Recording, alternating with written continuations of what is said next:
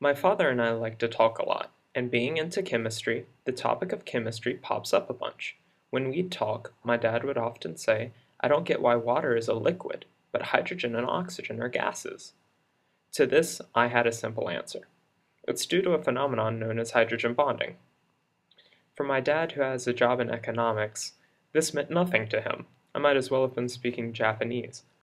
So, this video is for you, Dad. There are two major points in this video. Why are gases gases and liquids liquids at room temperature? And where does water fit in here? From most chemists' perspective, there are two main forces acting against each other to determine what physical state the chemical is in: thermal energy and intermolecular forces. Thermal energy is the movement of molecules and atoms that we humans perceive as heat. At a certain pressure, any compound that doesn't break down will go through the three phases of matter as you heat the compound from absolute zero, or the point of no heat or no movement.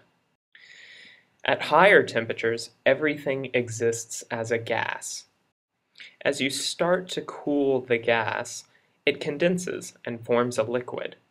And finally, if you continue cooling it, you get a solid.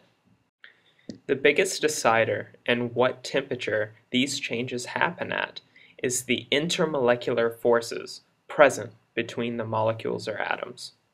Intermolecular forces are basically how a molecule or particle interacts with any other surrounding molecules or particles. The intermolecular force that applies most to water is known as a dipole moment. This dipole moment causes the molecule to behave like an incredibly tiny magnet, where positive attracts negative and negative attracts positive. The dipole comes from the different elements in the molecule pulling on electrons with different strengths, making a positive and negative area within that molecule.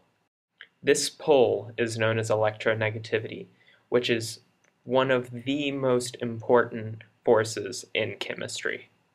So if you have two atoms of the same element, like hydrogen gas and oxygen gas, they'll pull on the electrons with the same amount of force, resulting in no positive and no negative area, making a weak intermolecular force.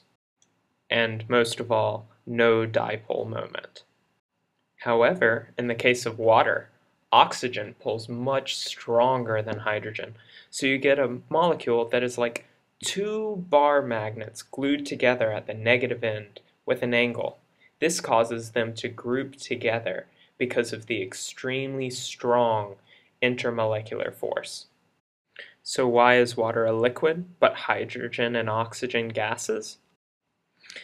Hydrogen and oxygen would like to race around by itself as a gas, but because water has such strong dipole moment, it would rather group itself together as a liquid. Want to know more? Check out the comments for further reading and sources. Also, check back for new videos, and thanks for watching.